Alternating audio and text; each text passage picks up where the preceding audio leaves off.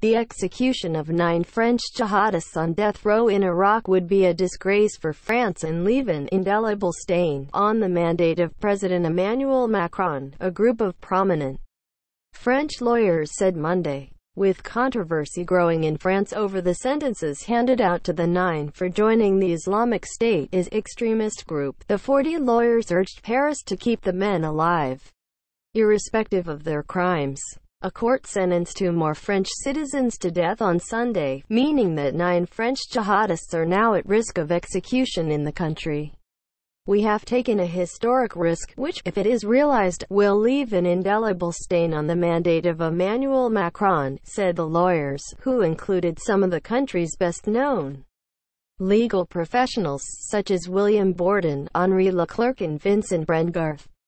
Related slideshow, What ISIS Left Behind, provided by Photo Services. Rocket-propelled grenades left behind by Islamic State militants are seen at a school, following clashes in Fallujah, Iraq. A factory abandoned by Islamic State militants is seen in Fallujah.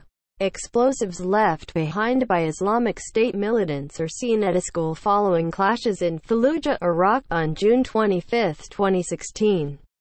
Members of Libyan forces allied with the UN-backed government neutralized explosives that they said were used by Islamic State militants, following a battle in Sirte, Libya, on September 5, 2016.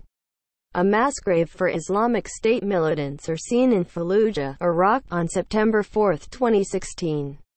Weapons that belong to Islamic State militants are seen at an Iraqi army base in Camp Tariq near Fallujah, Iraq, on September 4, 2016. Homemade mortars belonging to Islamic State militants are seen in the town of Gwer, northern Iraq, on August 31, 2016.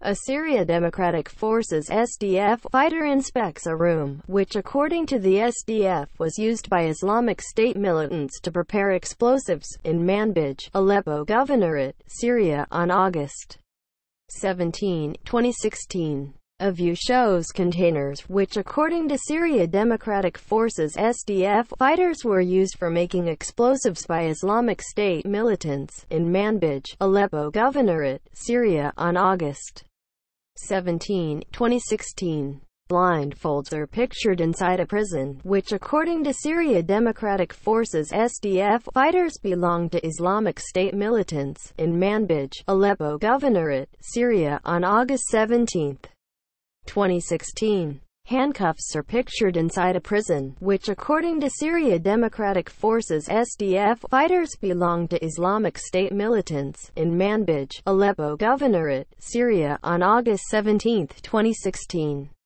A view shows car parts, which according to Syria Democratic Forces (SDF) fighters were used by Islamic State militants to prepare car bombs, at a workshop in Manbij, Aleppo Governorate, Syria, on August 17, 2016.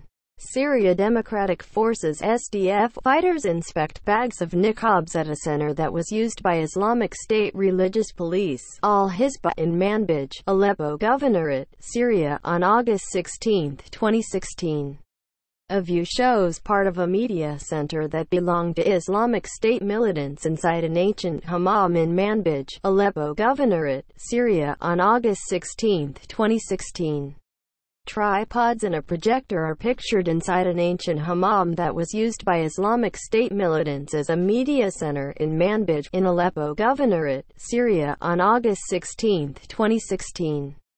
Burnout prison cells belonging to Islamic State militants are seen in Fallujah, Iraq, after government forces recaptured the city from Islamic State militants on June 27, 2016.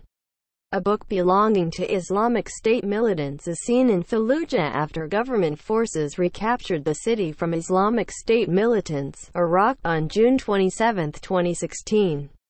A member of the Iraqi counter-terrorism forces stands in an Islamic State militants' weapons factory in Fallujah, Iraq, on June 23, 2016.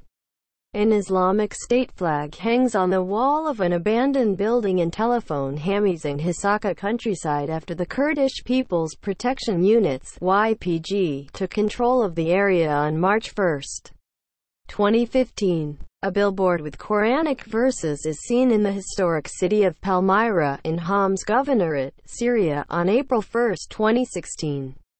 A tunnel used by Islamic State militants is seen in the town of Sinjar, Iraq, on December 1, 2015. It would mean allowing legal assassination, which is now proscribed by the majority of countries on the planet with the exception of Saudi Arabia, Iraq, China and the United States, said the open letter, published on the website of radio station France Info. It equates to renouncing our engagements by permitting the overseas implementation of the death penalty, they added. It would be a great disgrace for our country to make these death sentences possible. The French citizens were handed over to Iraqi authorities in January by a US-backed force fighting the jihadist group in Syria. Hearings for the last two suspected French members to be tried in Baghdad were set for Monday. France has long insisted its adult citizens captured in Iraq or Syria must face trial before local courts, while stressing its opposition to capital punishment. French government spokeswoman Sabeth Ndiaye insisted Sunday that officials were intervening, at the highest level, in the cases.